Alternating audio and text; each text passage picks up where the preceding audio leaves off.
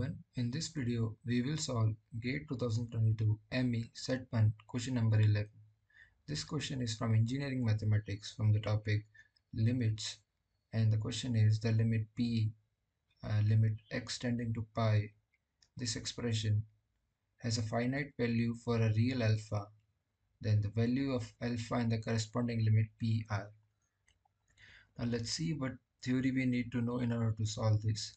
So we need to know what are the indeterminate forms, and so there are typically 7 types of indeterminate forms which are given in this box, and for two of these forms, namely the 0 by 0 form and the infinity by infinity form, we can apply something called as the L'Hopital's rule in order to simplify the limits.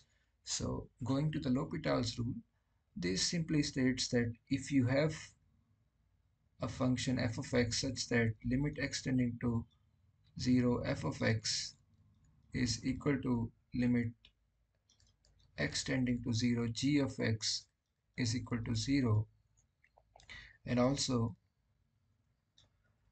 the derivative of g with respect to x, that is the g prime of x, exists, and g prime of x is not equal to 0, then this limit, the limit x tending to 0 f of x over g of x, is equal to simply the limit x tending to 0 f prime of x over g prime of x. So when you have a 0 by 0 or infinity by infinity form, the limit of f of x over g of x turns to the limit of f prime of x over g prime of x. Now if we know this, let's see how we can solve this question. So we have been given P, which is limit x tending to pi, this expression x square plus alpha x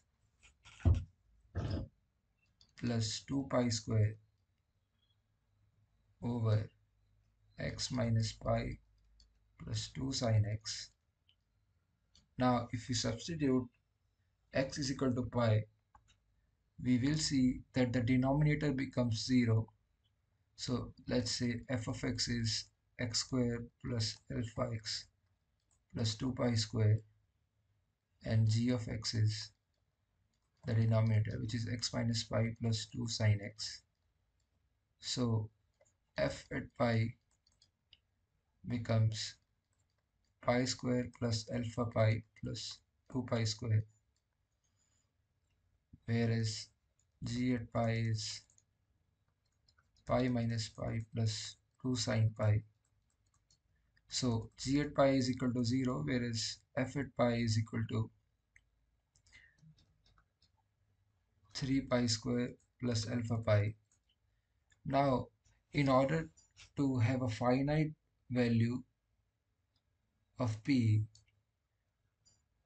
the numerator also has to be 0. Thus f of pi should be equal to 0. This implies that 3 pi square plus alpha pi has to be equal to 0. And from here we can easily find that alpha simply becomes minus 3 pi.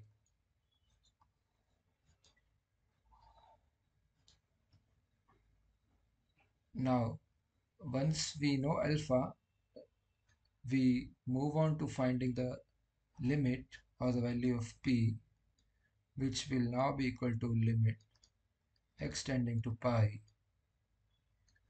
x square plus minus 3 pi x. Here I have substituted alpha to be minus 3 pi plus 2 pi square divided by x minus pi plus 2 sine x.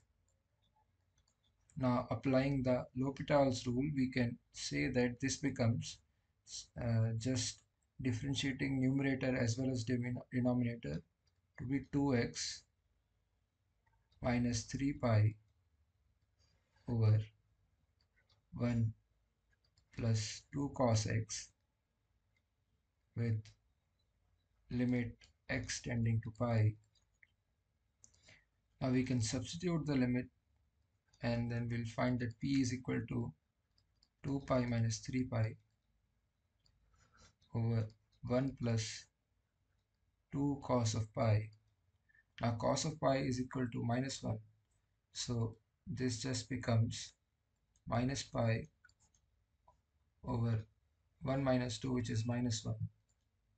And the final answer is pi. So p is equal to pi.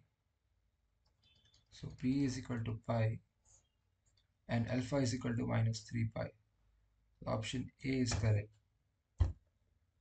We solved this question and the correct option is A. And in order to know more about limits, you can refer to this NPTEL course of Basic Calculus 1 and 2 by Professor Prasad Mohanty of IIT Kanpur.